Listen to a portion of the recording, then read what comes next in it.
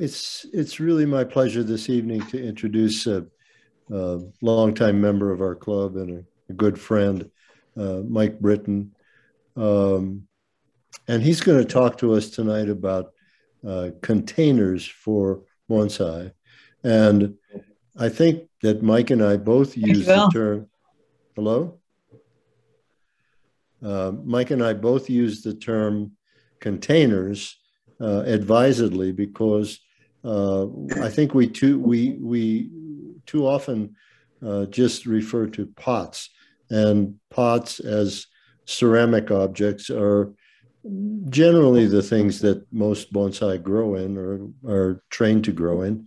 But there are other options for containers as well. Um, I think one of the first things that we're all taught when we get involved with bonsai is that um, coniferous plants are planted in unglazed containers, and deciduous and other kinds of trees are planted in glazed containers. And that's a sort of simplification, sometimes doesn't always apply. Uh, but there, I think as you get more and more involved with the art of bonsai, you begin to realize that there are a lot more um, subtle distinctions between one container and another from a horticultural as well as an aesthetic standpoint.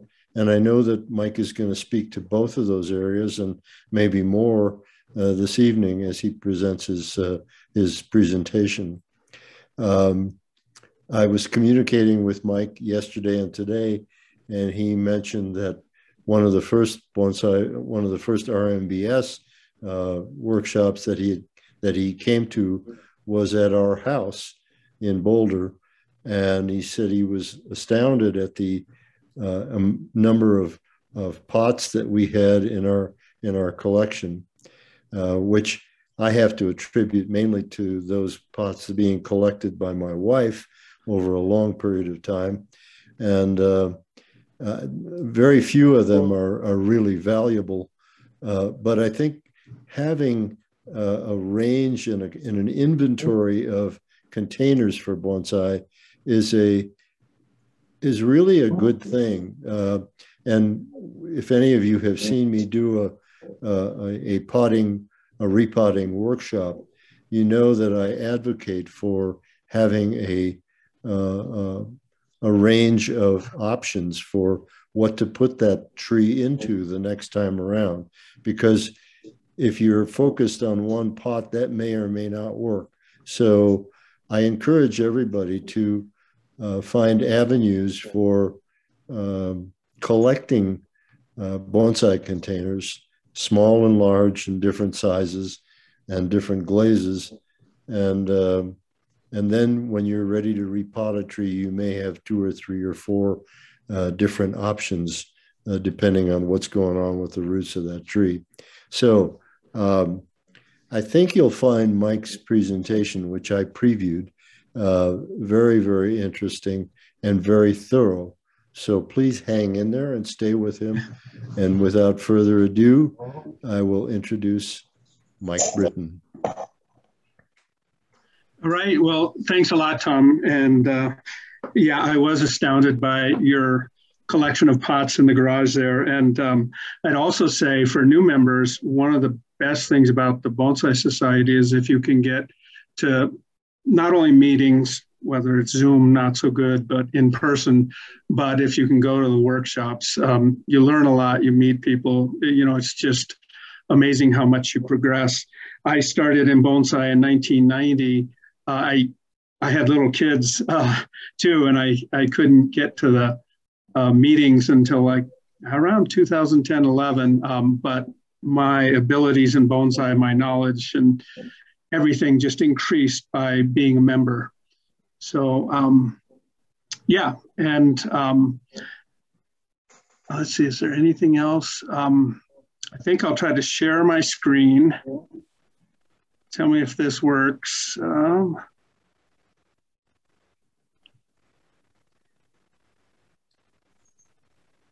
Can you all see that? It's probably a little delay. There you Does that come through? Can you see a full screen of a painting? Yes. Yes. Great. Okay, so like I said, I've been doing bonsai since about 1990. And I consider myself sort of intermediate in terms of my abilities. Sometimes I have a really nice tree and I think I'm doing great. And I think, well, maybe I'm getting to be an expert. And then something happens and I start thinking I'm a beginner. So it's I think somebody said it's humbling, and I agree with that. I am really interested to do this presentation because by doing research on containers, horticulture, aesthetics, I learn a lot, and it helps me put together my thinking on what makes a good container and what makes a good presentation and how to keep a tree healthy. So that's why I was interested in doing this one. Last fall, I went to Taos, and I really love art. And one of my favorite American painters is Ernest Blumenschein. He's one of the Taos Six. They started in 1915, the Taos Art Colony. And this painting, I really think is awesome. There's an analogy with a painting and a picture frame that is similar to a bonsai with a container. Let's see, is my screen advancing? In the Blumenschein Museum in Taos, I didn't know this, but the Taos Six who started that art colony were taken by Japanese art. And he had a number of Japanese prints and paintings. And then this painting that he did for a Rudyard Kipling novel, I think shows that Japanese influence. So a bonsai is to the container as a picture is to the frame, I think is an apt analogy. If you want a definition of bonsai, a good place to go is the website for Isen Bonsai, Bjorn Bjorholm's site. And he defines that, basically bonsai is to plant a tree in a container. If you're interested in bonsai history, he has relatively new, I hadn't seen it, nice, concise article on the history of bonsai. I recommend you take a look at it. So here's this analogy, bonsai and container and picture and frame. And I thought, well, in bonsai, you have to have the container. In pictures and paintings, a lot of modern art doesn't even have frames anymore. But I was wrong. I don't know if anybody has seen this, but there's a fellow in Japan who's doing air bonsai, and this is actually not a tree, it's a kusamono or a herbaceous planting, but maybe it's a little gimmicky, but the plant is actually floating in the air and doesn't have a container at all. Has anyone seen that? Yeah. If you want, there's the link, and I think this presentation will go on the Rocky Mountain Bonsai Society website, and so you can get all the links that I include in the presentation. All right, so I did a lot of research for this presentation. Here are some of my sources, the main ones. Bonsai Today is a magazine. I don't think it's still in publication, but there was an issue in 1992, number 17. It had a great article on repotting, and it included a lot of information on pots. The authors, there were probably 20 of them, all of them Japanese, including Kimura, maybe one of the most famous bonsai artists in the world. Another really good source of information is Bonsai Techniques 1 and 2 by John Naka. It's out of print. You can get them online, though they're pricey. So I borrowed them from Larry Jackal. Thanks to Larry for that. But really good source of information. It's a great reference. Another good book that I recommend that is accessible is David Groot's Principles of Bonsai Design. I don't know if any of you all are Mirai Live members. That's another really good source of information. There's 2 videos in his live stream library, and I especially recommend that ceramics breakdown. And then he has some podcasts with well-known bonsai potters that are really interesting and fun to listen to. I already mentioned Isen Bjorn Bjorholm's site, really good place for information as well. And he does videos. And then finally, I have a number of photos of trees from the Kokufu 10 show. It's the annual show in Japan. It's probably the most prestigious bonsai show in the world. So I got those from Bill Valvanis's bonsai blog. All right, so, and Tom alluded to this, the container in bonsai has a set of horticultural functions and also aesthetic, and sometimes they're at odds. I won't go through these now, but there's a whole list for horticulture you need to pay attention to, and then for aesthetics, you need to pay attention to these different aspects of the container, and that makes for a challenge. It's a little bit difficult, I would say. If you just wanted to grow healthy trees, you would probably use a container like this. What the nursery industry uses, tall cylindrical pots. They're plastic. Plastic isn't great, but they're cheap and they work. But being tall and cylindrical, the water moves through the pot quickly by the force of gravity on that water, or on that soil column, and it draws air in behind it. And bonsai roots need both air and water to be healthy. These nursery containers have lots of drainage holes. I think this one has 8 or 9, and they have feet so that the tree or the pot doesn't sit on the bench and prevent water from draining out. They have a relatively large ratio of root mass to foliage, and they also are really ideally shaped for maintaining thermal inertia, if you will. They don't get too hot too fast or too cold too fast. So that's why the nursery industry uses these. And, you know, they spent probably millions of dollars researching the ideal and most cost-effective way to raise trees in a healthy way. So one thing we do in bonsai is we challenge ourselves, because it's easy to keep a tree healthy in a nursery container. But when you move to a bonsai container, you lose a lot of those advantages. They're shallow. Water moves through these much more slowly because the soil column is shallow and gravity isn't pulling the water down and out the drainage holes as quickly. And it doesn't draw as much air in behind to allow the roots to metabolize.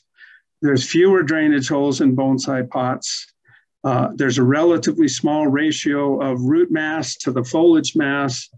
And this is probably the worst shape for maintaining thermal inertia or keeping these things from fluctuating too much in summer or in winter. So we challenge ourselves right off the bat with bonsai.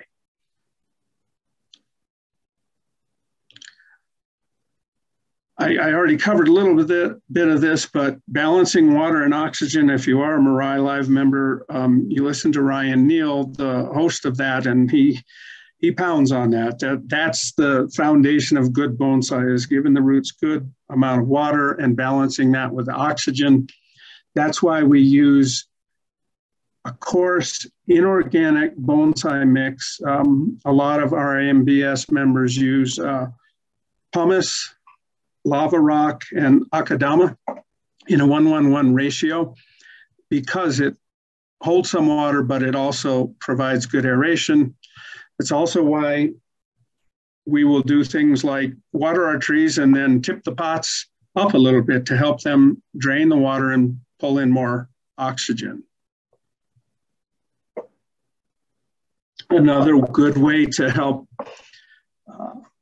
your trees be more healthy is by putting containers on the ground.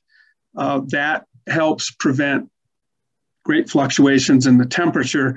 The average ground temperature, an inch or two below the ground is probably in the 50s, 60s usually, and trees like that. So especially in winter, we'll put our trees in the ground to keep them from fluctuating greatly. In the summertime, a lot of RMBS members will shade their containers from direct sun by maybe putting a styrofoam on the south side of the pot. At the Denver Botanic Gardens, Larry Jackal, the curator, puts the trees on these, there's some sort of organic mat, like almost a doormat. And in the morning, he'll soak those in water to help keep the pots up on the benches from getting too hot. All right, so I talked about the functions horticulturally of the bonsai container. It basically contains the root and soil, and it makes the bonsai portable, right? Because if it's not portable, it's a garden tree, or it's not a bonsai. You can't take it to a show. You can't move it into the greenhouse for protection or into the garage or whatever it is. It's also a function of the container in bonsai to slow the growth of the tree. This is a heritage tree at the Botanic Gardens, and it's in a fairly tight container, as you can see, and that'll slow the growth of this ficus, which is probably what you want, excuse me, once your tree is in a state where it's refined and ready to be shown. The same thing happens in the wild. Here's a Rocky Mountain juniper in a tight crack. Here's a ponderosa pine, also growing in granite in a very tight crack. These trees are both about 2 feet high, and they're natural bonsai, if you will.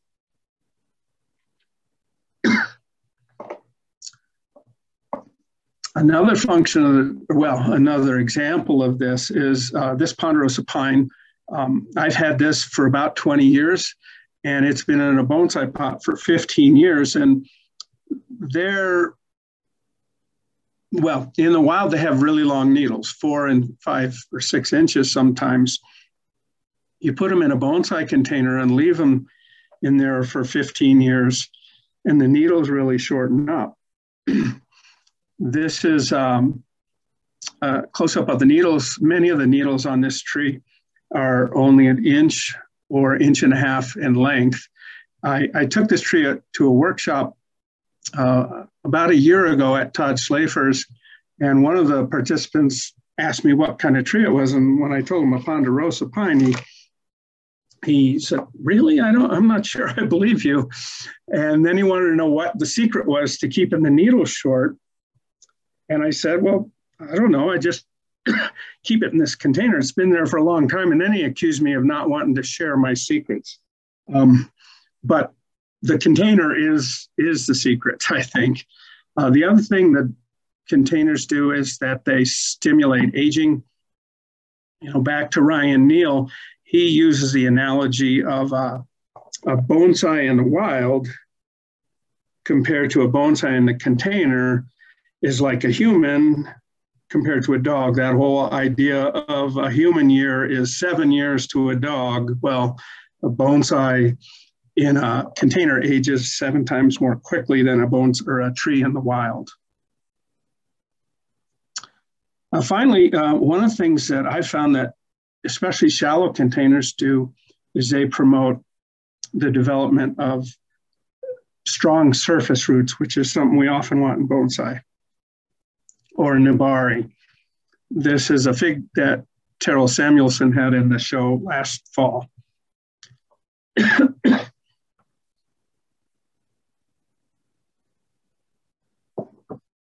So how are we doing time-wise? So since the bonsai containers aren't ideal for horticulture, to be good at bonsai, you have to really know your horticultural craft. It's the foundation of being good at bonsai. You can't have a great bonsai tree if you don't water it correctly, if you don't protect it from the elements, if you don't know how to take care of it in this bonsai container. So how do we compensate in these shallow containers? We got to make sure that the pots, even though they don't have many holes, that they drain well.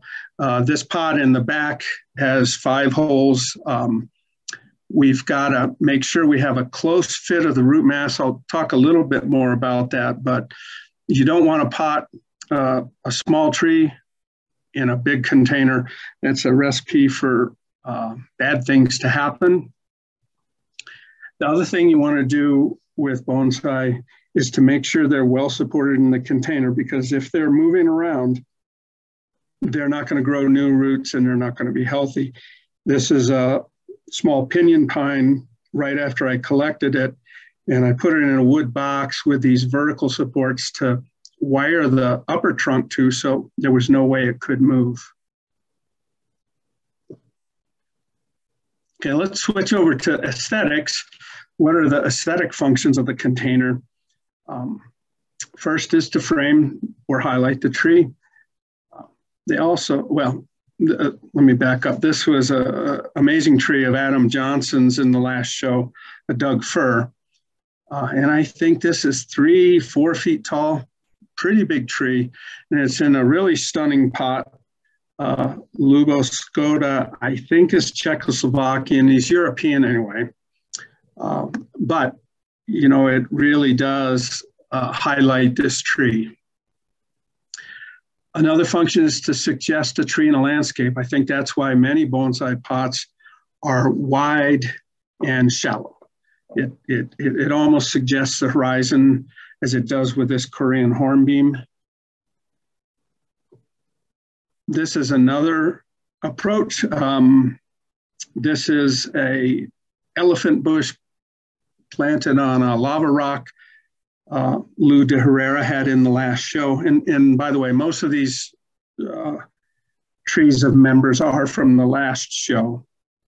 But I really think this is an amazing pairing of tree and container, and it really does suggest just an amazing landscape to me. Another aesthetic function you can use the container for is to suggest the season. A lot of times deciduous trees are shown in the wintertime to show that really amazing branching, the ramification. And many of these that are shown for the winter silhouette have a cream or off-white colored pot, which I think really does suggest a winter view of this tree. Finally, the pot, and especially the color of the pot, can highlight a feature of the tree, like the orange flowers of this Chinese quince, the red fruits of this hornbeam, or the bright green foliage of this Chinese juniper, Shimpaku juniper. All 3 of these are Kokufu 10 trees. So again, that's the most prestigious show in the world. So you don't get into that unless it's a pretty amazing tree and pot combination. And finally, you know, I hadn't seen any of the sources mention this, but I think that the container can also highlight the deadwood. One of my pet peeves, though, is that in bonsai, we use lime sulfur to treat deadwood, as on this Chinese or Shimpaku juniper, and it creates this bone white deadwood, which it does look amazing, but when I go out in the wild, most of the deadwood I see is like this. It's multicolored, it's multi-textured, and it's just amazing looking. And a lot of the wild trees out there and collected bonsai trees have deadwood like this. And I just wonder, I haven't seen it, but if you were to pot a tree that had deadwood accents, like on the left there, in a pot like this, it's a Horst Heinzelreiter pot. He's a European potter. I think that could be really powerful. And then finally, function of the container aesthetically is to get out of the way. So to not try to compete with the tree. The container is always in support of or subservient to the tree. Let's see, maybe I should pause here and see if David or Pat, I'm on time. If there are any questions, are we on track? You're on, yeah, you're on time. Okay. There aren't any questions in the chat. Real quick though, that you talked a little bit about having trees in bonsai pots. I mean, also, was that tree in the pot for 15 years, or did you repot it several times in the course of that 15 years? Yeah, it was in a similar size container for 15 years. It wasn't in that particular one. Okay. Yeah. And aside to that, that was one of the earlier trees I put in a show, especially for new members. It's a little intimidating to put a tree in the show, but I really recommend you do, even if it's just one, because all the work you put into it to get ready for that show takes that tree to the next level or a couple of levels up. It's a really good way to, even though it might be intimidating, to up your game in bonsai. So, Mike, we did have one question. Matt wants to know where in Colorado one can collect that kind of lava rock, or is that a secret? It's not. So I talked to Lou de Herrera. His mother actually collected that rock years ago. Apparently, she had an outdoor sort of rock garden, and he said they got it down towards southeast Colorado, I think near Trinidad, or maybe what's the other place? A little further north of there. I'm spacing out the name. But you can collect rock on BLM lands, on National Recreation Area lands, and some Forest Service lands. You should check, but my understanding is you can collect rock for personal use on those kind of multi-use lands, and of course, private lands. Mike, this is Tom. I put a couple of comments into the chat as you were speaking. You mentioned the reduction in the size of the needles in that ponderosa that somebody didn't believe about. And that sort of goes hand in hand with the theory that when you put a tree like a ponderosa into a bonsai pot, and this is Ryan's theory, basically, is that there's only so much energy, growth energy, if you will, that's in that container because of its constriction. So the natural result is if you allow the tree to maintain its foliage, those needles will naturally get shorter because there's only so much energy to go around, so to speak. So that's an interesting theory, and it actually came from Ryan. Actually, adopted it from Walter Paul because he found out. He was looking at some of Walter's trees and seeing the reduction in needle length, and began to realize that the reason was that you have a foliage mass, and then you have a restricted root mass in the container. And eventually, over a period of time, those needles will just get shorter and shorter because there's only so much energy. So that's an interesting concept, I think. It is too, and to add to that concept, I think Ryan also says that you don't pluck needles on trees in early development like ponderosas, and the idea being more needles. Yep. In a confined pot means that over time, each needle gets less of the energy and gets shorter. So right. Don't pluck those trees early in development. Right. Okay, well, I do have a lot, so I'm going to keep going. And again, David, keep me on track if I start blabbing.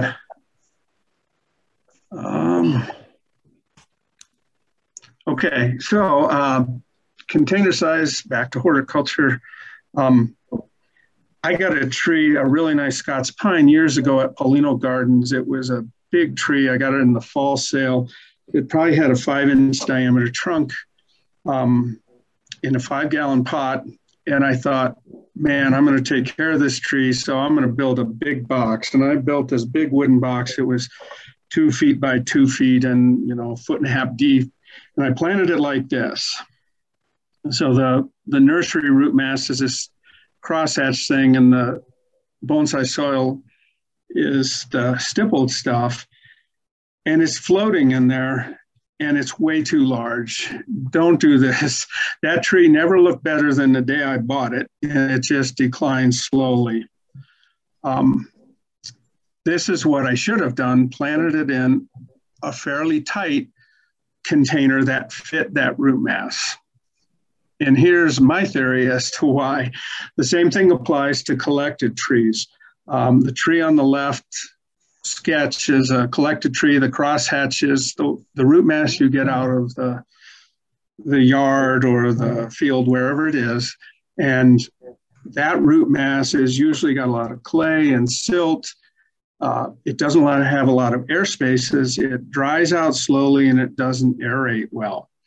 So if you put it in a big box like this with this coarse, well-draining bonsai soil, how do you water it? If you water it according to the bonsai soil, when it starts to dry out, you would water it every day. Well, what would happen, this root mass will never dry out, will never get air, and those roots will die. And that's the only place you have roots in this. So you have to water it according to the root mass of the field soil. And if you water it according to that, you're going to water it every 3rd or 4th day, every week, and the bonsai soil will never be wet enough to have roots grow into it. Either way, this tree is going to die. So the better way to do it is to plant it in a relatively or very tight fitting container. Even if you have to cut off some of the fine roots in field soil. And I think the reason this works is you then water it according to the field soil, maybe every 3rd or 4th day, but there's not that much bonsai soil. It's close to the wet field soil, so it stays humid and roots grow into that bonsai mix. And I'll show you an example. This is a tree that I collected in 2019. This is it in the field. Before I collected it, I was kind of intimidated when I got it because I had to cut 4 big roots. These are about 1 inch in diameter. There wasn't a great root mass. So I planted it in a wooden box that I had. Here's a close-up. So I had a pre-existing, yep. Mike, for some reason, I think there's a photo missing. Uh-oh. Oh, there we go. Oh.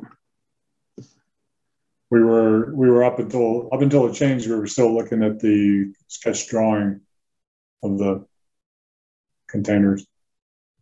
Oh, shoot. Okay. Should I back up?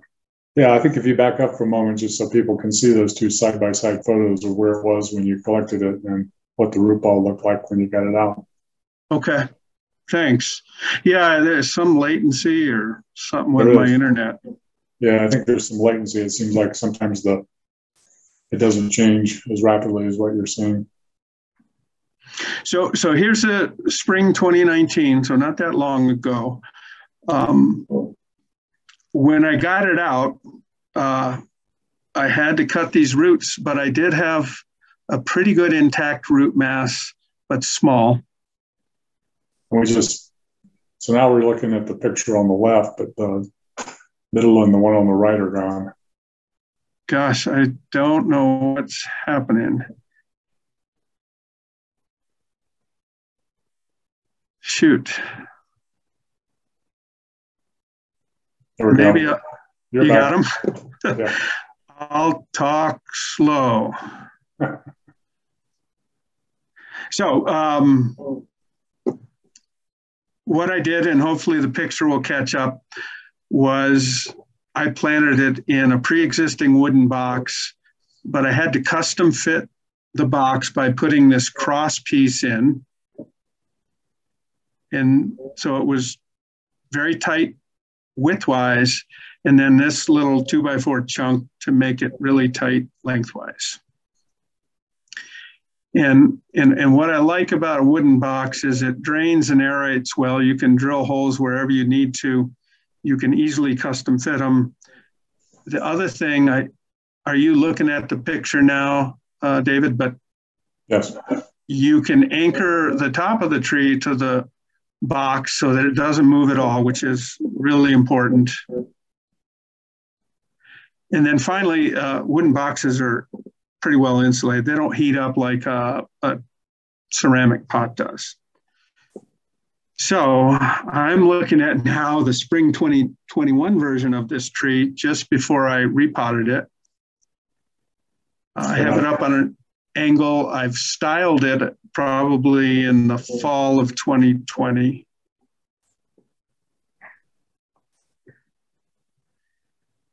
Here's what the roots look like. They've grown pretty strongly. And here's a close-up. And if you know about repotting, you want to repot when the roots are starting to grow. You can see these root tips are pretty healthy, white, and growing. And there it is in the bonsai pot. And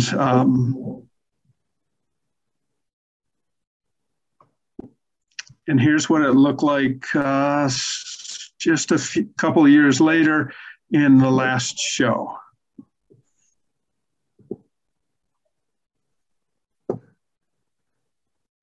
David, are we on track with photo or slides?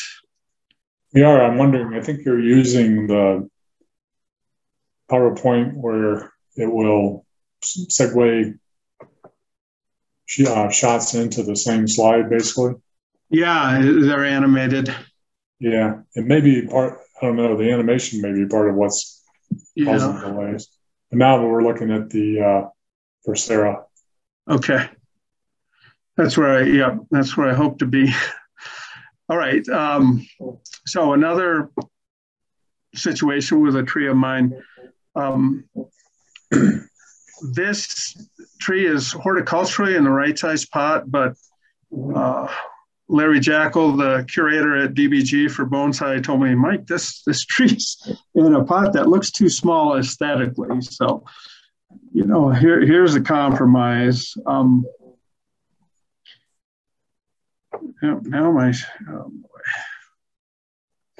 Now my screen's not advancing. There we go. So I got a bigger pot, and I wanted to put this one in the 2021 show. And I chose this pot because I thought the colors of the pot really matched the colors of the trunk of this bursera or elephant tree and the foliage of it. So here's what the tree looked like when I pulled it out of the pot in late 2020. Like a lot of succulents, bursera don't have very strong roots at all. It's just a feature of them. So here's my big pot, and I'm thinking, what do? I put drainage screens and support wires in it, but I put this cross piece in because I knew the pot was too big. Here's what it looks like. The root mass of the bursera fits in a pot this size. Here's the cross piece. I put some bonsai soil in there just to fill it out. And here's what it looked like after it was potted. I secured it with wires to keep it firm in the pot here. Here, I also used this wooden support to keep the tree at the right angle. Like I said, the roots of succulents tend to be really weak and they need that kind of support. Took it outside, put moss top dressing on it. And then here's what it looked like in the show last fall. So, like I said, this is sort of a compromise. The pot's big and right aesthetically, but it's probably too small. So that's why I restricted the potting space in that pot with the 2x4. Okay, a little bit more on horticulture and container size. The tree on the left is in a pretty big pot. It might be aesthetically too big, look out of balance with that foliage mass, but that tree is going to continue to grow and develop. And if that's what you want, keep it in a bigger pot. If, on the other hand, you have this literati tree and you don't want a lot of foliage, you want it to kind of stabilize, keep it in the small pot like the one on the right. This was from that Bonsai Today issue I talked about from 1992. And basically they say, you want it to grow, the pot size should be quite a bit greater than the crown volume or foliage mass. If you want to slow it down, make the pot size about equal to the foliage mass or crown volume. And if you want to reduce it, make it smaller than the crown volume. They also say in that article that if you have a fruiting bonsai, which takes more energy to support those fruits, like this persimmon, put it in a deeper pot. Also, if you have a rapidly growing bonsai, put it in a little bit deeper pot.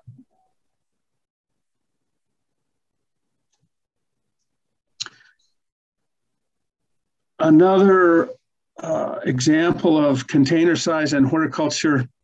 I don't know if Daryl is on. This is a limber pine of Daryl Whitley's. A few years ago, he did a really nice presentation on container size. And what he noticed was that RMBS members and American bonsai enthusiasts in general were potting trees in really small pots. And so Daryl traveled to Japan and went to that Kokufu 10 exhibit. And I think he actually measured some pots. And his presentation was all about, think about having larger and deeper pots, because if the best in the world are putting them in deeper pots and that's healthier, maybe we should be doing that too. So in his tree here, that's a fairly deep and large pot to my eye. So the tree is going to continue to grow. Watering is going to be easier. Protection from temperature extremes is going to be easier. Overall, maybe this is a really good compromise or balance between aesthetics and horticulture. Does anyone know if Daryl is on? I've not seen him. Okay, I haven't seen him. So it must be true what I said. I was going to ask you that because I remember his presentation. So you got there right ahead of me. Yeah. All right. I'm going to move a little bit to just aesthetic guidelines for containers. The container aesthetically should be the appropriate size. It should balance and support the tree visually, not horticulturally, but visually. Again, it should frame, but be subservient to the tree. Important too is that the container should mirror the quality of the tree. You don't want to have a world-class tree in a cheap mass-produced pot. And vice versa, you don't want to have an antique Chinese pot worth $10,000 and put a low-class tree in it. So those two should match. We'll talk about this too. The pot, if it's or the tree, if it's a more masculine tree, should be in a more masculine pot, and same with a feminine tree in a feminine pot. And as I said before, the pots can highlight the important features of the tree. And then finally, older pots are better because they have this patina this look of age that we value in bonsai generally. A couple more guidelines, and all my sources agree on this.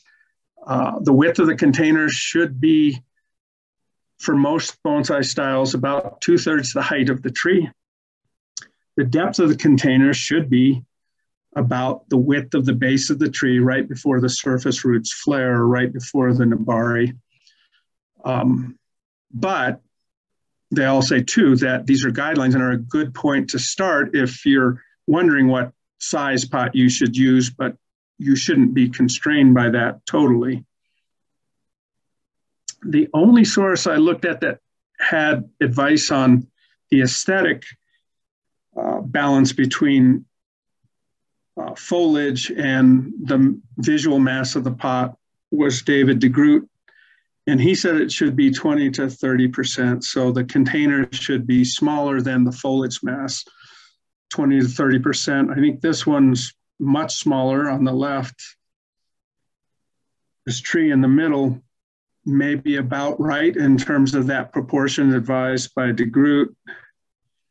And the tree on the far right, the sketch, probably more foliage than you would want aesthetically in terms of balance. Can you all see those three?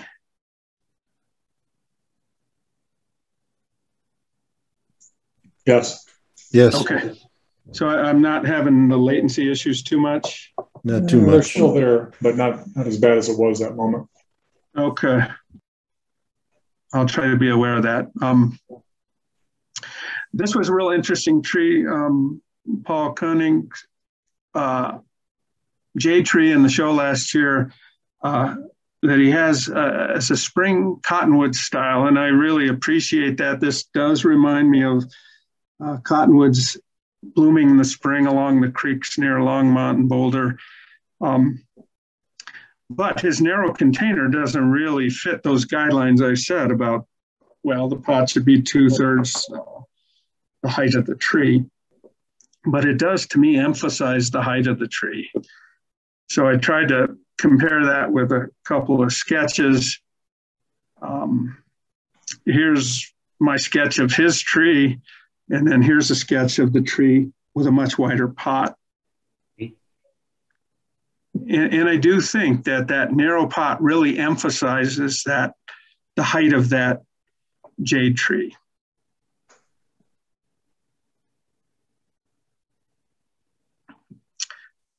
Aesthetically, pot size and balance. The tree on the left might have a pot that's too large for your eye in terms of balancing the foliage to the right. But, you know, if you want the tree to grow, you could use a big pot like that. But if you're doing a literati, you might want to keep the balance as it is on the right, where the foliage mass is well balanced by this pot here. It's not overbalanced like it is on the left, if that makes sense.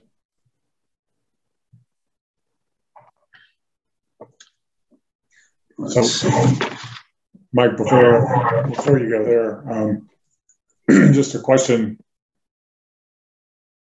You know, how much does that kind of thinking require that you be in a situation where you can water your trees as necessary? I mean, that's many of the people on this call probably, you know, work during the day, and you know, how do you deal with the fact that if you have it in a smaller pot and it may dry out on you? I mean, there's just some practical concerns, I guess. Absolutely, yes, and I think that the pot on the left is one. If you can only water once a day, go for that. Horticulture trumps aesthetics. If you can water twice a day, you know, pot on the right is something you could do. I also think that your experience with success with bonsai, if you've used deep pots and you get great results, you're going to aesthetically appreciate deep pots better than shallow ones. And if you use shallow ones and you can handle it, you're probably going to like those better. So, but yeah, small pots are harder. I should have said that in the beginning, David. That's a good point, that shallow pots are harder, but small pots. And if you do shohin bonsai, those bonsai that are, 8 inches or less, you better be really good horticulturally. And, we have some folks in the Bonsai Society are really good at those shohins, and they're really good at horticulture too. Thanks, David. That's a really good point. All right, this whole idea of feminine and masculine. Feminine trees are thin trunk trees with a light feel. They have graceful curves in the trunk and branches. The bark tends to be smoother or less craggy. Often they have brighter colors. A couple examples from the last show. This Doug fir by Dan Kingery, real feminine flowing curves, really nice presentation, and I think match with a pot in the stand. And then Larry Jackel's Rocky Mountain juniper, another really feminine tree in a nice pot. On the other hand, masculine trees, they're thick, they're massive, angular branches, craggy bark, somber colors usually. I call them burly trees. Great example from the last show was Dusty Craft's Ponderosa pine, just an amazing tree in a masculine pot. And then Bob Randall had this boxwood, which was another great tree from that show. Thick, angular branches, a craggy bark, really neat presentation too. And actually a little bit more feminine pot, but I think this was an awesome masculine tree from that show. So if you got that masculine or feminine tree, put them in the pot that matches, similar characteristics of the pot make them feminine or masculine.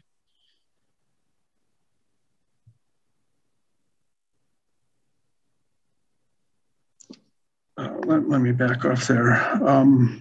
Yeah, I don't need to read those. You can see them, but match your pot to the tree in terms of whether it's a burly tree, put it in a burly pot, or an elegant tree in an elegant pot. And I'll show some examples. One of the things about the pot is the visual mass will make it appear more masculine or feminine. The sketch along the top, all those pots that I sketched there have the same the same width along the rim, but just by angling the pot in just a little bit, it really decreases from like 60 square inches from the front of this rectangle to 43 for this pot. And you can see it's just much more elegant. Same goes with depth. The shallower the pot, the less visual mass, and the more feminine or elegant a lighter tree can go in that pot on the right than this one here. The shape of the pot is the same way.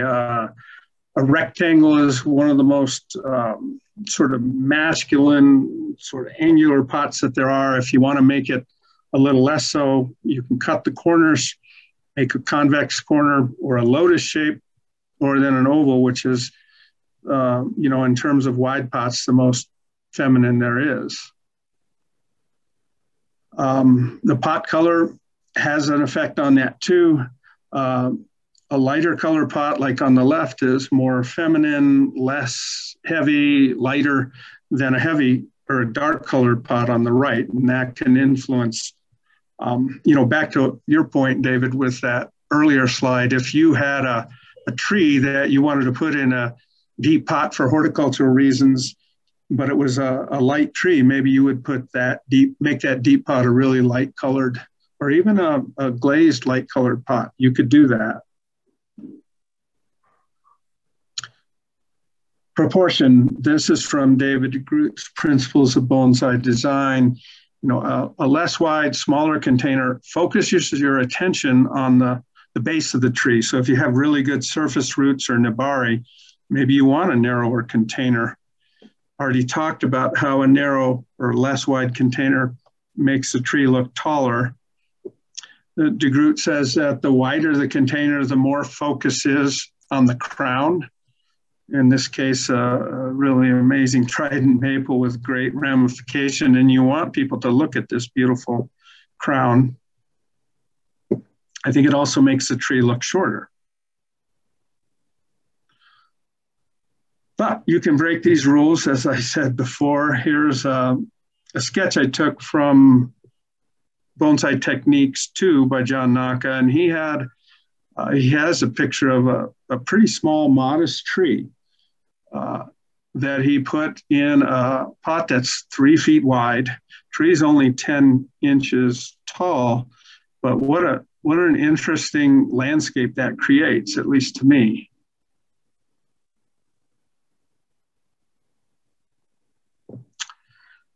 Okay, I'm back to horticulture a little because these things play off each other. I talked about this already, but when you put a tree in a container, make sure it's close, or the root mass is close to the bottom of the container. Don't have it floating up in the container. Also, don't do this. This is a gamble oak I collected last fall. And it reminded me of a workshop I went to with Walter Paul as the lead. It was at Adam Johnson's. David was there. Bob Randall was there. I think you might have been there, Dan. I'm not sure. But we brought our trees up to Walter to critique and advise us on what to do. And I brought mine up and he said, "What idiot potted this tree?" You know, he was right. What he recommended was I should have put it over here. And the reason I put this one on the edge of the pot, because all the roots are over here, but I would have been better off to put it over here a little, so at least roots would start to grow to the right and this tree wouldn't be so one-sided. Do you remember that workshop, David?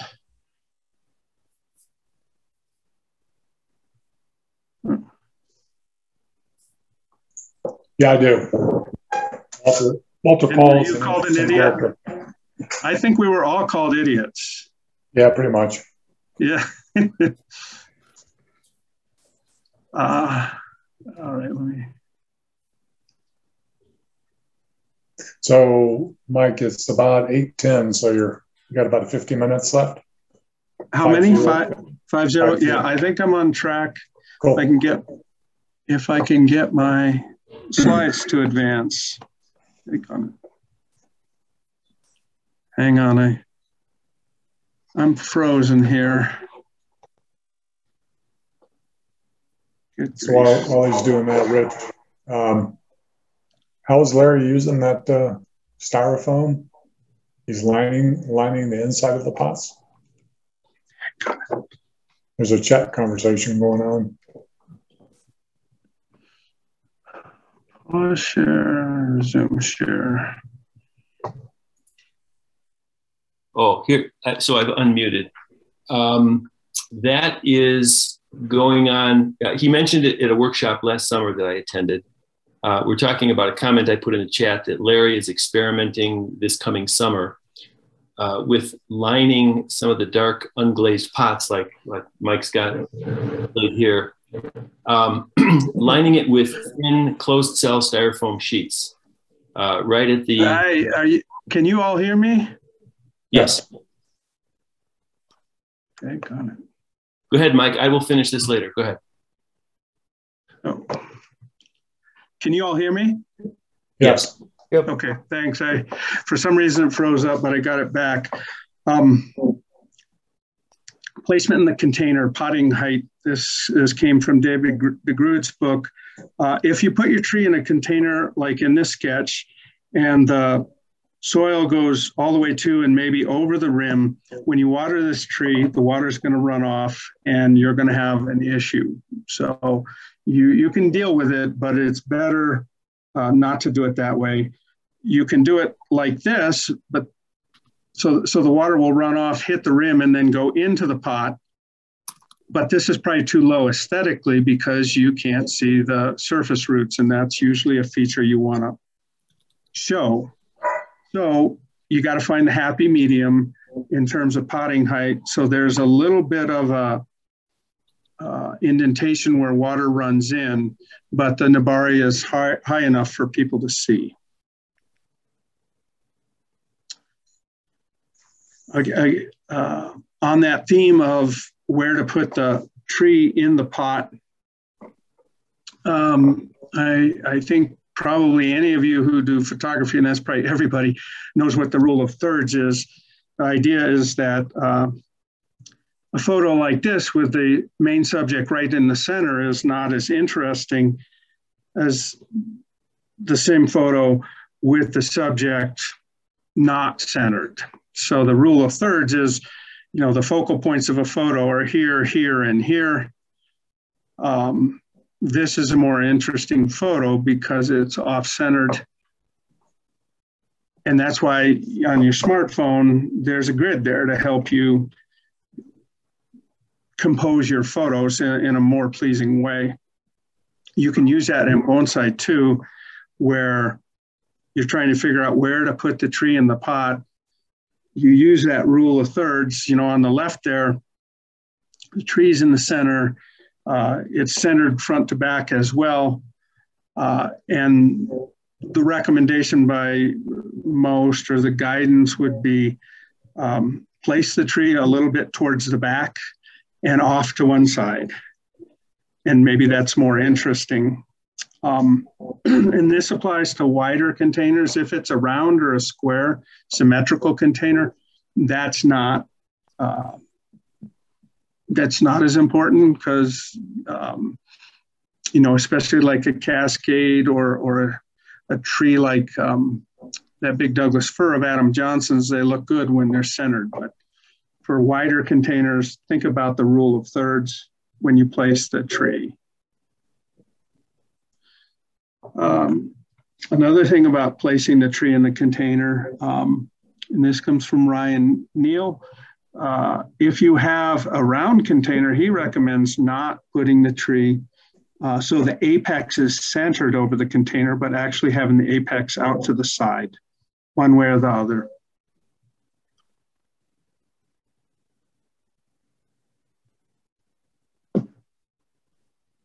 All right.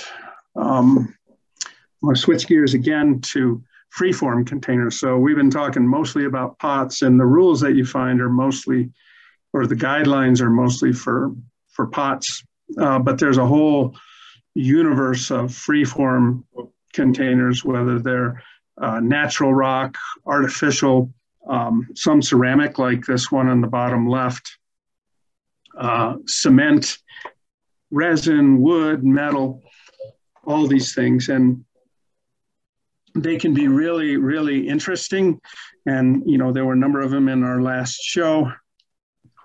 But like I say, aesthetic guidelines are almost non-existent for those. I will talk a little bit about a couple that I've done, or at least one that I've done. This is a granite slab that I collected quite a few years ago. I had the idea of trying one of these rock plantings. I used my hammer drill with a masonry bit to drill drainage holes and holes that I could use wire to secure a tree, applied the drainage screen and the wires, put my bonsai mix down. Here's the tree, the fall before I was going to plant it.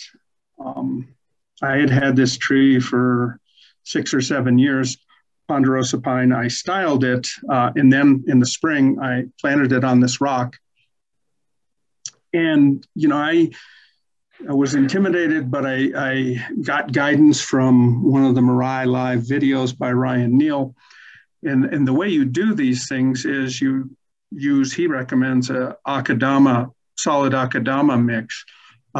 But you place the tree on the slab, you wire it to the slab so it's firm, then you start putting bonsai mix on. And when you get enough bonsai mix on, you on the outside start, it's almost like weaving long fibered sphagnum moss horizontally around the root mass.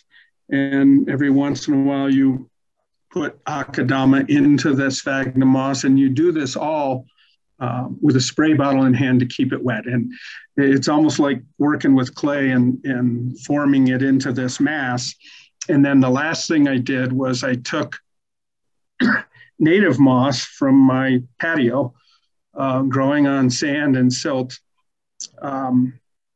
broke it up and then sprinkled it on the root mass. And then 2 years later, I think, you can see the moss has grown in really nicely. And this was the tree in the show in 2019.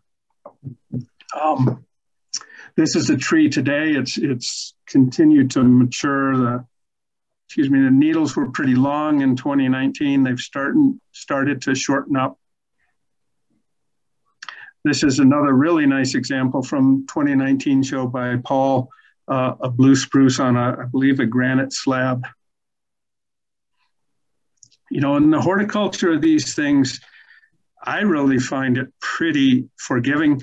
You can water without risk of overwatering because there's no impervious container walls to keep the water from draining out and the air from getting in. You do have to be careful when you first do it, because if you water it, you know, with your hose and you don't pay attention, that root mass will just kind of wash away. You also want to protect the moss walls from drying out, and birds are a real pain. They love to forage for whatever's in the moss. Couple notes from Ryan Neal. Like I said, use pure Akadama, and he says you never repot these things, but that you replace or you put new Akadama or soil in at the base of the root mass of the rock. And I don't know if you can see it in this picture, but my tree is starting to rise up. And I've once or twice put in new Akadama to refresh the soil. This is from Mike Britten, a RMBS member. He suggests with your moss on these kind of plantings, or even a pot planting, to cover it with window screen to keep it from drying out too fast in the sun. And it works real well, and it protects from birds too. In this right picture, and this is a problem with rock, natural rock, it can be really delicate, and it broke when I lifted it up. So I started keeping it on plywood, and I don't move the tree by lifting the rock slab. I move it by moving the plywood. All right. Let's see. I think, are there any questions that I should address, David, or discussion?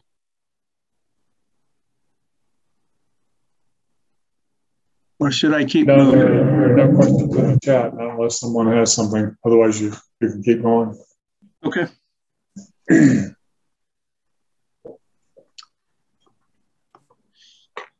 All right, color.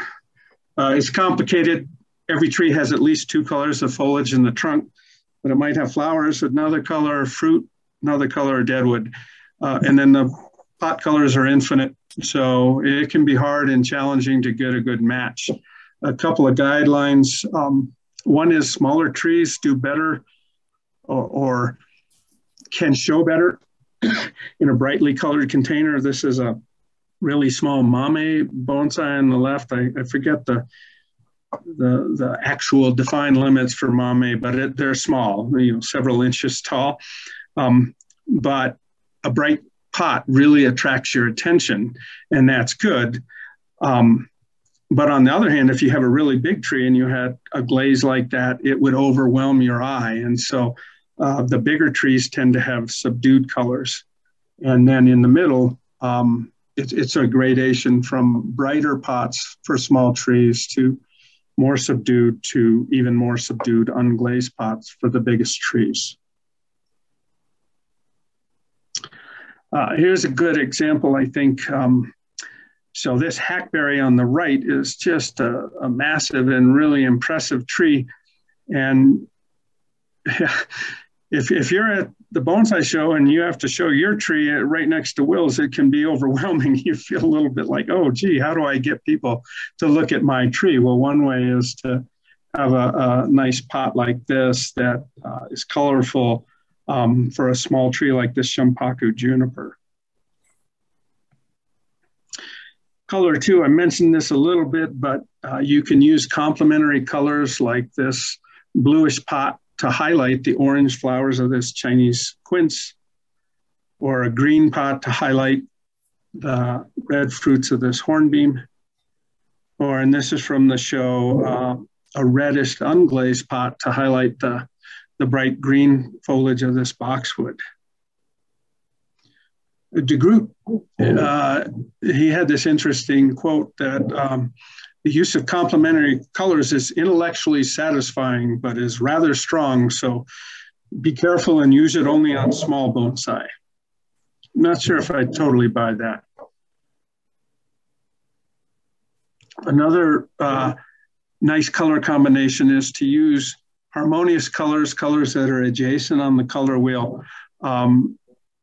And this Japanese maple by Dan Wiederecht is a really nice example. The foliage and the pot color are really harmonious, and it gives a peaceful feel, I think, to this tree. I mentioned this already, but you know, leafless winter silhouette trees show well in these wintry pots, the white or off-color, cream-colored pots. In back to guidelines, and I think maybe Tom mentioned this, you know, they are guidelines. Older and ancient appearing trees show well in unglazed pots, regardless of whether they're conifers or broadleafed or deciduous trees. If you have a really big or really ancient looking tree, it's probably going to look good in an unglazed container. And De Groot echoes this, you know, they can be used with any tree.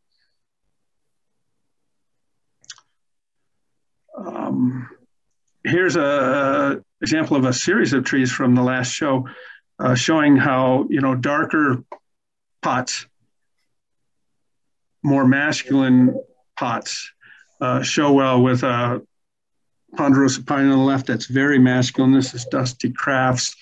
Moving right a little bit, a more elegant pot for a little less masculine limber pine, one of my favorite trees from the last show. And then a even lighter colored pot shows off this Colorado blue spruce well. It's a less masculine tree. And then finally, this tree on the right, which is more feminine in a even lighter colored pot. And I did want to ask, does anybody know whose tree this is? I couldn't tell from the Mike Britten photos.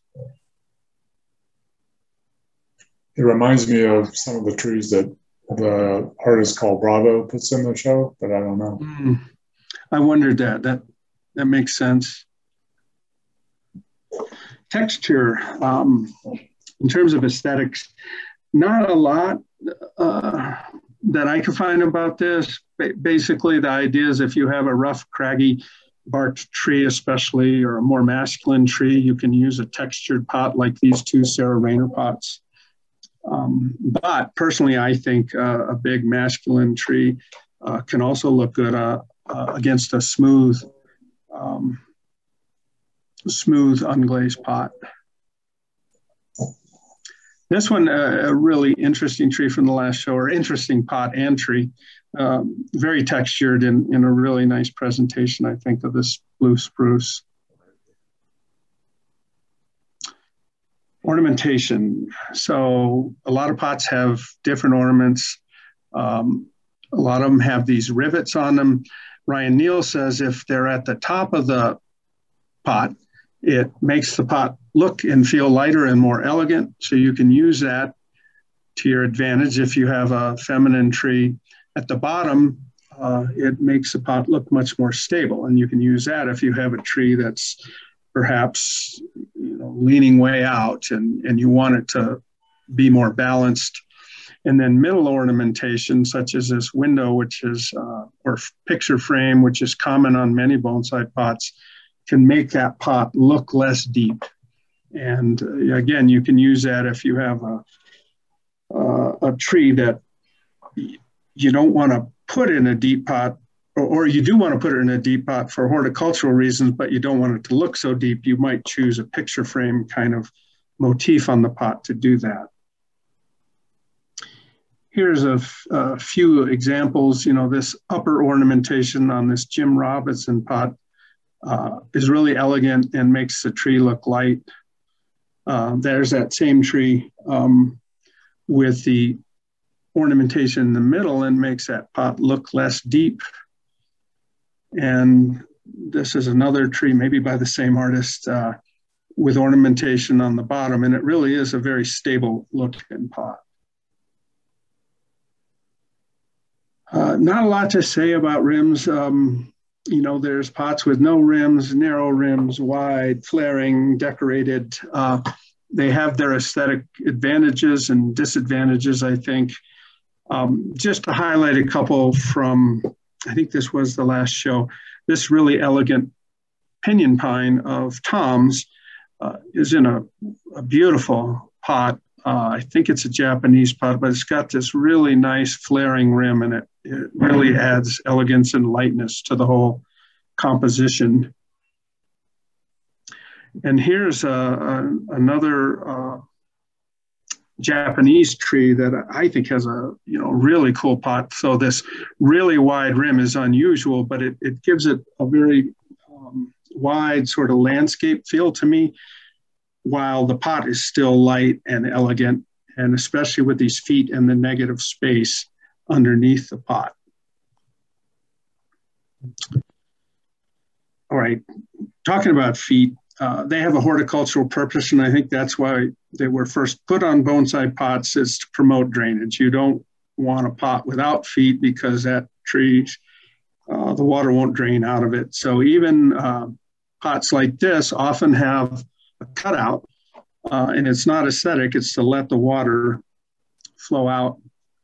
Here's a good example of that, an American larch by Dan Wiederecht, and he's got this really elegant little drainage hole. Most bonsai pots do have feet. If you have succulents or trees that you keep on the windowsill in the wintertime, you never want to do this. I've learned this the hard way. I keep them on the windowsill in these saucers, and I go around and water them. And if I'm being lazy and I don't drain that water, the tree will die and it'll dry pretty quickly. So now I always water, then go back around and make sure I don't have standing water in the saucer. Aesthetically, the feet, like I said, I think they originated for a horticultural reason, but they've gotten pretty ornate and interesting aesthetically. So if you've got a masculine tree, you want it in a pot with feet kind of like on the left, straight angular lines. You can make it more elegant if you have a more elegant tree by using stepped feet or curved and tapered. A lot of trees have these cloud feet, and probably the most elegant are these cat's paw feet.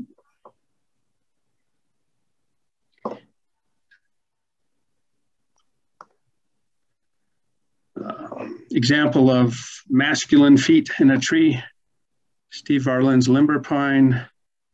This is a tokonami pot, and if you have an interest in those, there's some really good information at this website about tokonami region in Japan and the pots that come from there. Another example of feet, a little more feminine. I don't know if Normando's on the line, but I think this is a tree he got from me. And if he was on it, I would tell him I want it back. He did a really nice job on this tree, which I didn't know what to do with. And I thought the presentation at the show was amazing. Another example of an elegant literati ponderosa pine in an elegant pot. Here's just an illustration showing that, the cat's or tall feet with negative space under the pot really lightens the look of your presentation. And here's Chinese elm of Lesses that shows that, I think, really nicely. Another thing to consider if you're especially doing a cascade is that cascades have a lot of visual weight on one side or the other, usually of the pot. And we plant them in these tall, round containers that have 3 feet. And you want to think about visually what's most stable. If you aim the pot front in this direction with a really narrow look at the foot, it looks kind of unstable. So the recommendation is to put it with 2 feet facing forward so it's more stable. Here's an example of one of Tom's, I think from 2019, where he's got the stability with that big foot sort of anchoring that foliage mass moving to the right. Here's an example of one of my trees. This is a big ponderosa with a lot of foliage on the left. I could have planted it in the pot like that with 1 foot forward, but that doesn't look as stable as planting it like that with 2 feet. So that's something to consider when you put in the pot in the container aesthetically. All right, I mentioned this before. It's really highly valued by most bonsai enthusiasts to have an old looking pot. And it's got patina. And this is an example from the Botanic Gardens at Chatfield of a pot. And I don't know anything about this pot, but it has a really nice patina to me. This is one of my tokonami pots I've had for 20 or so years, and it's starting to get patina. And this is from de Groot's book, showing what happens with a really old glazed pot. It starts to discolor near the base. And that's a good thing. You want that in your pot because it shows that age.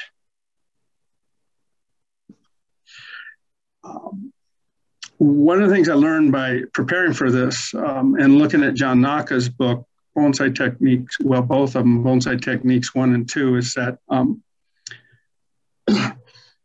a lot of Japanese bonsai enthusiasts and professionals maybe most value antique Chinese pots.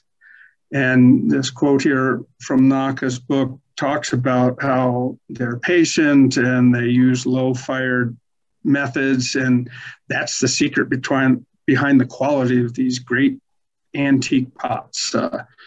He talks about how you tell antique Chinese pot.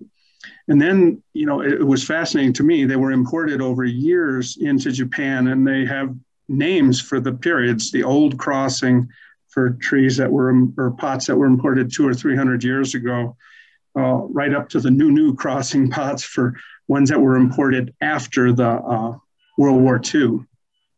But as I said, they're highly valued, and it sounds to me like from listening to Ryan Neal and some of those podcasts that most of the kokufu entries are in not Japanese pots, not tokonami pots, but these antique Chinese pots.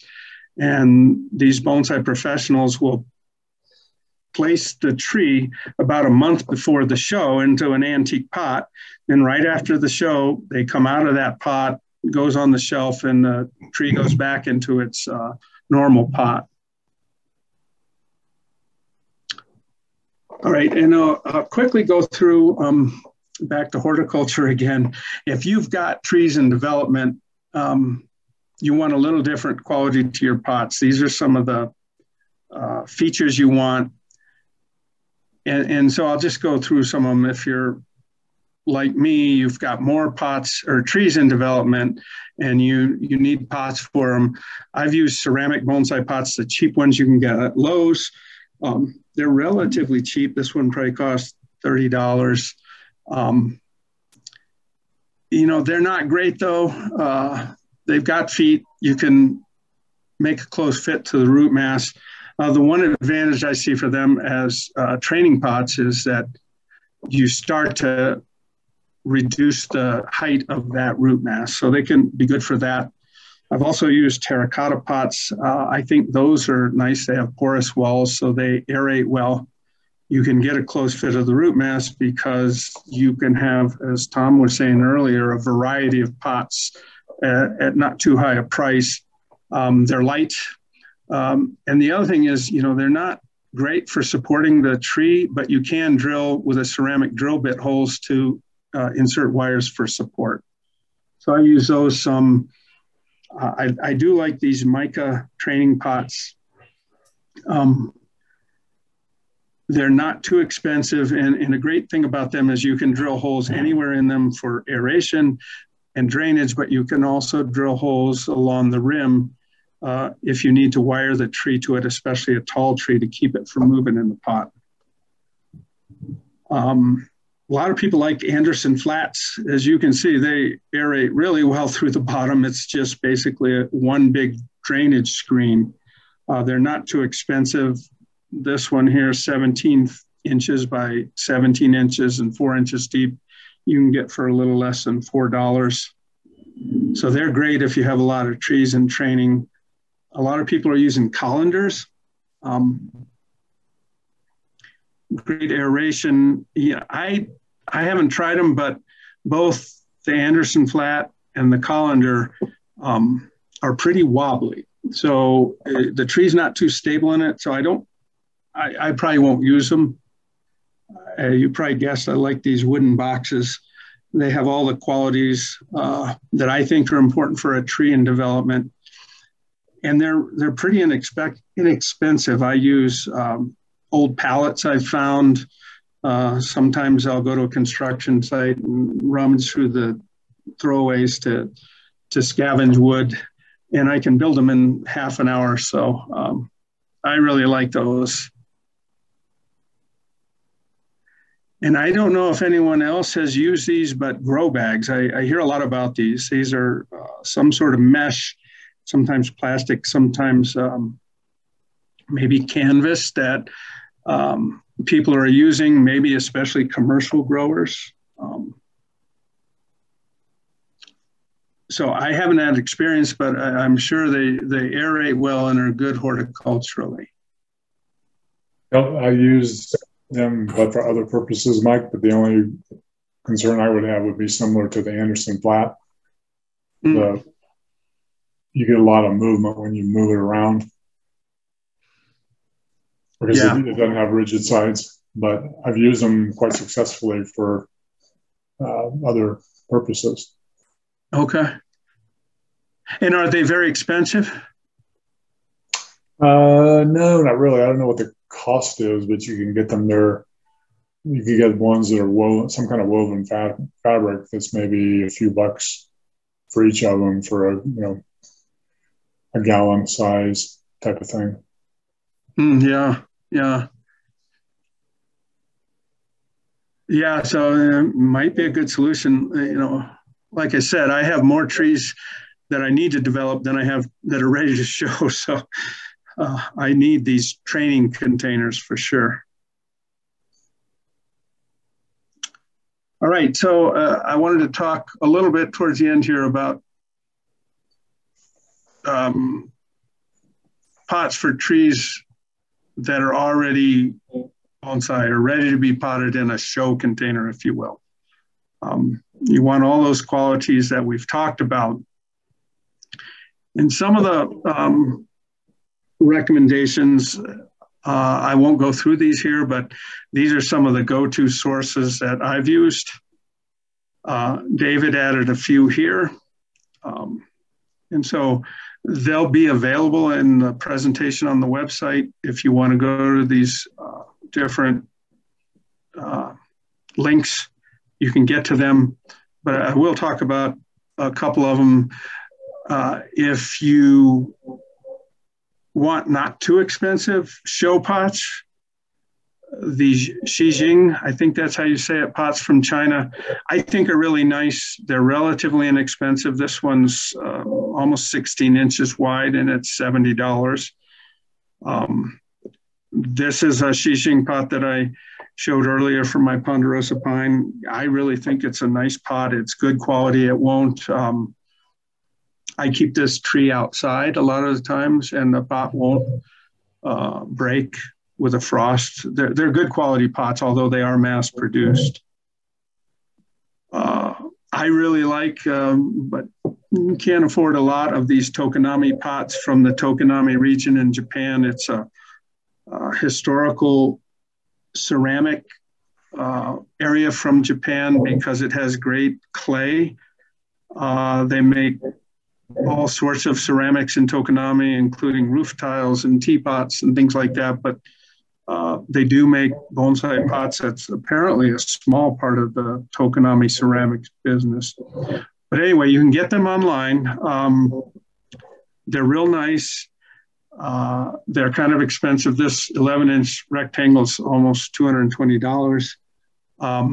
One thing I would say to you is don't shy away if you go to a good source from used containers, because a number of them are used and they have patina already built in, and in a good seller will show you pictures from the front, back, sides, top and bottom, and they'll tell you if there's any chips in it, and they'll show you a picture of it. So I like those when I can afford them.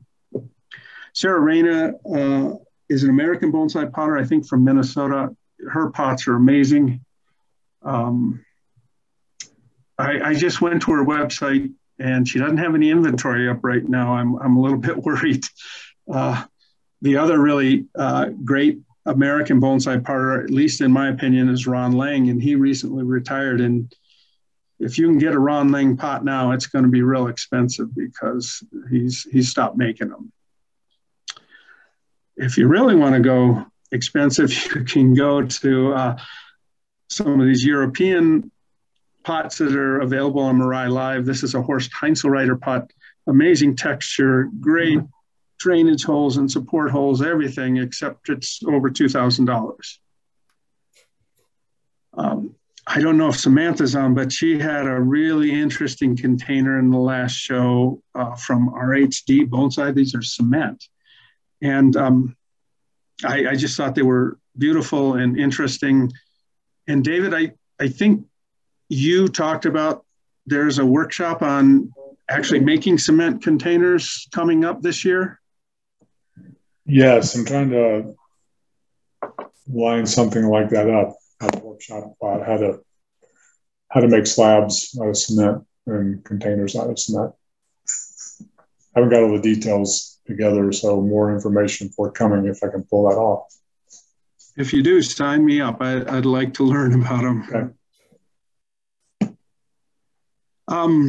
Rock slabs, you can find them, and I have, but they're heavy and they don't last long. You can get Jan Kulik slabs from Bonsai Mirai, but these are also expensive, but they're light, they're really durable. He gave a presentation to the club a year or more ago. Really neat containers for bonsai.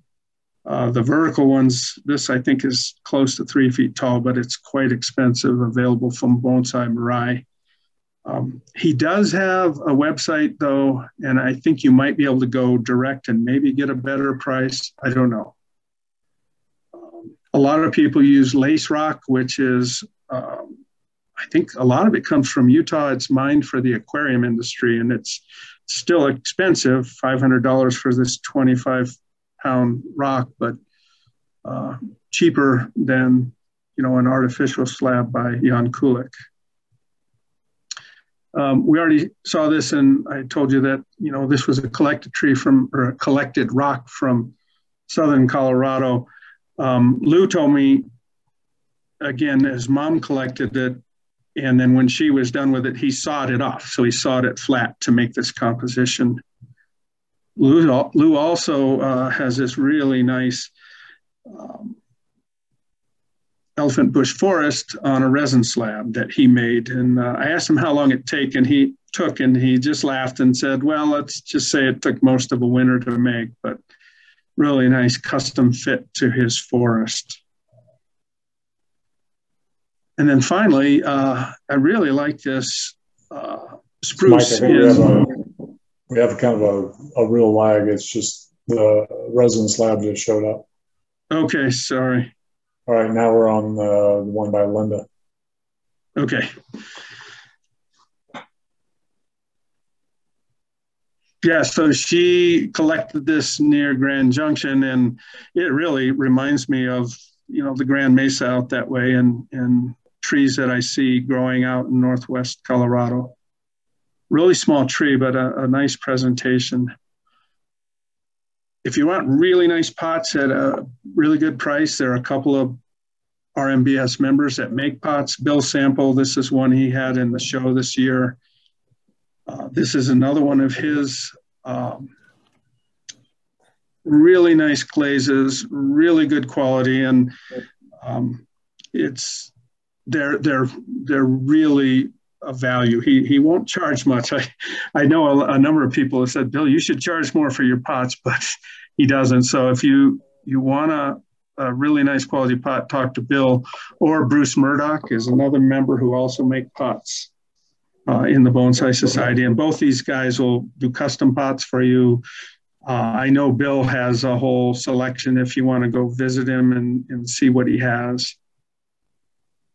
And then finally, David mentioned there's an auction maybe coming up this spring. Great place to get pots. Members donate pots for the auctions or sell their pots. It's a really good way to get quality pots. All right. So just to summarize really quickly, bonsai can't exist without the container. It needs to horticulturally balance with the tree. That's most important. Aesthetically too is important. It frames the tree, but it's always got to be subservient. Don't overwhelm the tree with your pot. You want to match the quality of the tree with the pot and match the nature of the tree with the pot. Highlight the features of the tree that you want to direct attention to and show age and patina if you can.